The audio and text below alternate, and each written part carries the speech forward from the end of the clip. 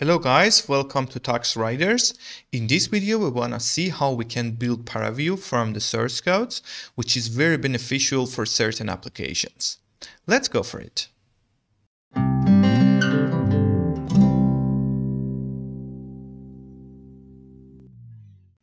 So in the Set Up Your Environment series, we explored how to install ParaView, and generally speaking, the easiest way to install it is via the binaries that the kitware, the company or the initiative behind ParaView provides.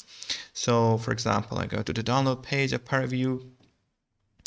Oh, cool. I see that the new version is available 5.12, which is still in a release candidate stage.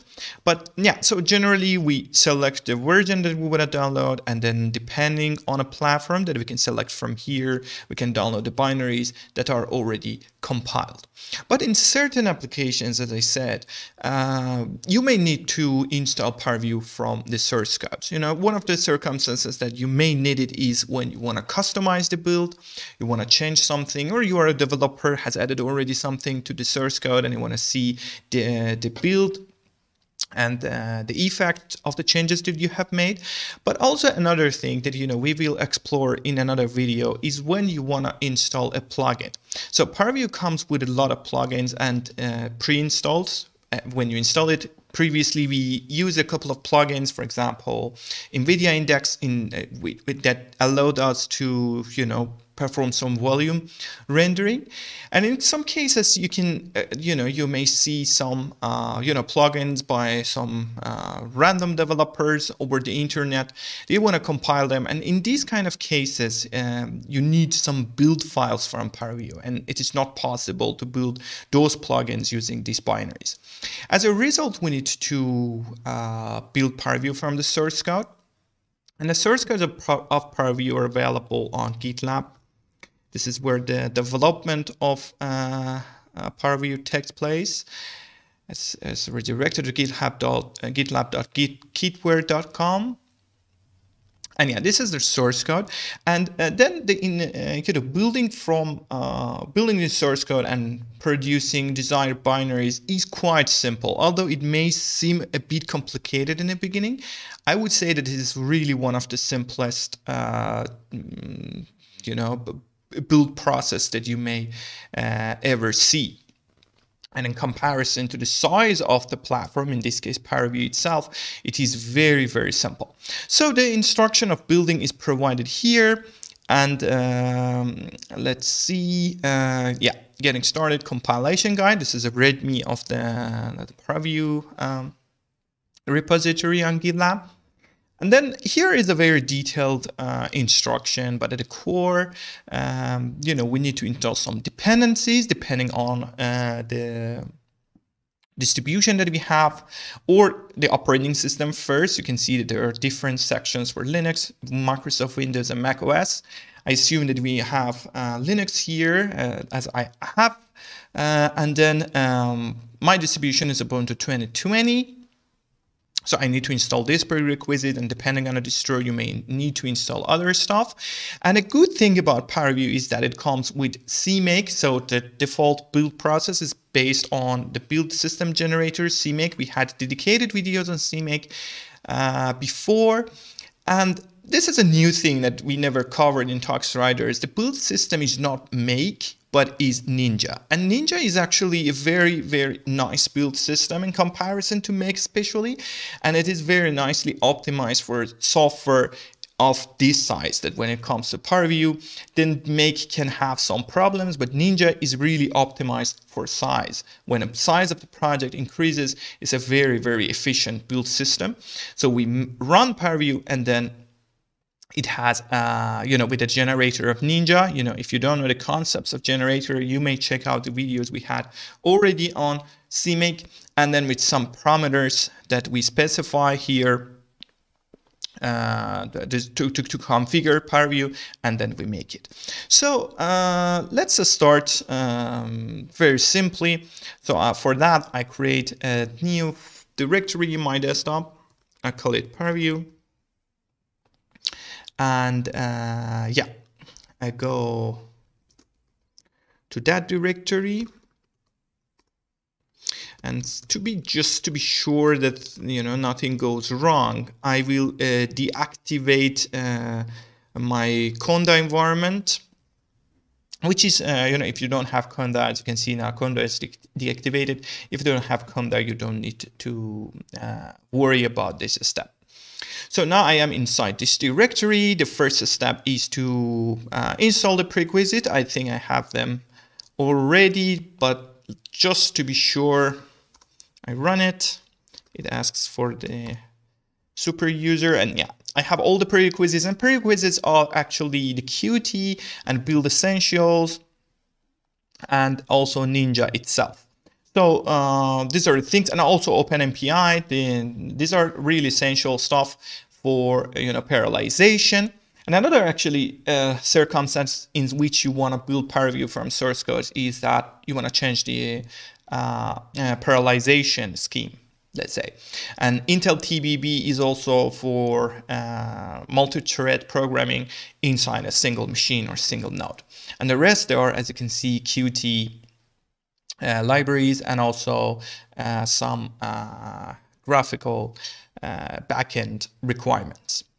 So now after installing all the requirements, it's time to go, I scroll down, and it's time to run these commands. So the first thing is to grab the repository.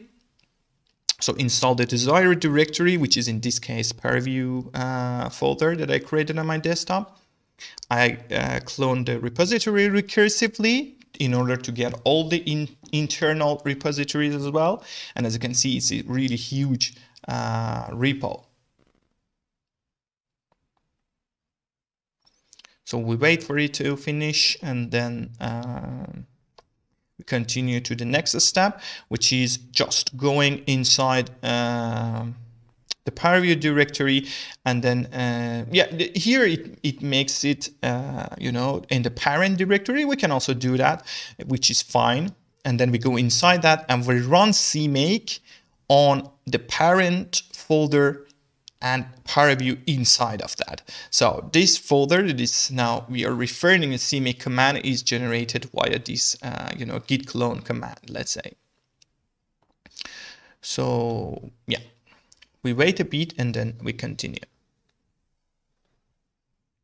Okay, so now the recursive cloning is over, and as you can see here, it was quite extensive and has cloned various submodules, or let's say sub-repositories, including the VTK itself, which is actually the framework behind ParaView, and also a couple of others. And yeah, in the end, they are all cloned here. And yeah, let's see what we have inside. As you can see, the repository is cloned. And just to check this file size, I can also check it with du command. And yeah, it's almost 1 GB of source files only. So now we can continue to the build process. And as you can see here, it also says that you can go inside the directory and check out a specific version. In this case, that's fine. We just want to build the latest version, and that's totally fine. And it can be interesting to see if it is RC1 or RC1 of version 12 or version 11, which both should be fine, So now we install, we make the directory ParaView build, and then we go inside it. And now we are ready to run the CMake command, from the parent directory in ParaView, because that's where we have the CMake file. Just to explore it a bit via this user interface, you can see that here we have CMake list, which is a file that CMake needs to generate the build system. And while we are inside the ParaView build, we should go one directory up, and then we say ParaView. And then here, there are a bunch of different parameters that we can specify. Here are the recommended versions. As you can see, that ParaView uses Python, and then ParaView uses MPI, and also some other stuff. If you scroll down a bit, you can see that after the explanation for different dependencies and also different platforms. There is a section that says these are the build options. You can see there are a bunch of them. You can, for example, disable enable examples, that is by default off, and then mitigate testing or build a test, and all these things. These are really like the customization part that you can perform, and yeah, it's quite extensive. But we just go for the ones that are there recommended. So just these 4 or 5 parameters that are configured. So I copy this and then I paste it here. And for the rest, as I said, this build type is also very important. Sometimes, especially for the plugin application that I mentioned, you may need to build it in a debug stage to debug the plugin. But in this case, that is fine. We just go for the release, and now CMake starts to check the system. And as we said, I think I forgot something here. There was the build. Yeah, I didn't copy the generator, so I just stop it. And then now we have some stuff here. I remove everything that is, now it builds by default the generator will be for CMake. But what I want to have is actually for the Ninja build system. CMake also works here. It's not a problem. But as I said, it's slower. Ninja can be far, far faster. So now it runs and it configures for the Ninja. As you can see, all the prerequisites are installed on my system, and it should be successful in the end. Let's see. It's we clone the repository recursively. So in this case, it is actually checking the requirements of different submodules, and that's why you can see that it actually goes and checks things that are repeated here.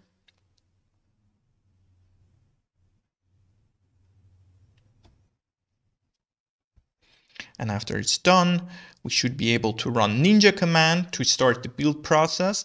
And Ninja automatically runs, the build process in parallel mode. And, it's not like Make that we need to specify the number of cores. It automatically uses the cores that I have on the system. So it just needs to run Ninja after it is done. So now you can see that it says build files are written here. So I just need to run Ninja, and the build process starts. It's very cool. You can see it's very fast, and it needs to build according to the configuration that I made for the parameters that I specified here. It needs to build around 21,000 files. So I wait for it to finish, and then we continue. Okay, now the build is over. It was quite long, and for me on a system with 12 cores, it took more or less like 1 hour. And during the build, it produces a lot of warnings. These are not errors, these are just warnings. So don't worry if you face the same stuff. So you can see that a lot of error messages, warning messages have appeared here. So yeah. But in the end, it is successful. So let's see what we have here. And as you can see, we have also a bin directory. So we can go to that directory, and now we should have the ParaView binary that is compiled, that is built for us, and we should be able to run it with this command. So let's see if it runs, if everything is correct. And as you can see, this is actually the release candidate. So the very recent version of ParaView, version 5.12. That is the binary version that you download from the ParaView website.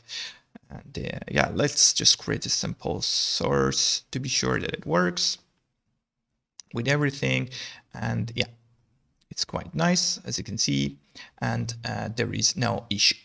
So yeah, this is the way that you can build ParaView. And just to be sure, I'll also show it here to you. So this is the source code, this is the binary, this is the build folder, and this directory is actually what we need later to pass to, for example, the plugin build process that you will see in the next video. And as I said, inside the bin directory, inside the binary directory, you can see that we have all the WTK libraries, WTK Python, Python server of ParaView, that is PV Python, ParaView server, and also ParaView binary with the configuration file. So yeah, this is the way that you can build ParaView from the source code. As I said, it's quite simple. You can also go through the rest of the configuration and try it out, to see, to make it more lightweight in case you don't need any specific functionality. I hope you find this video useful. See you in next videos. Bye.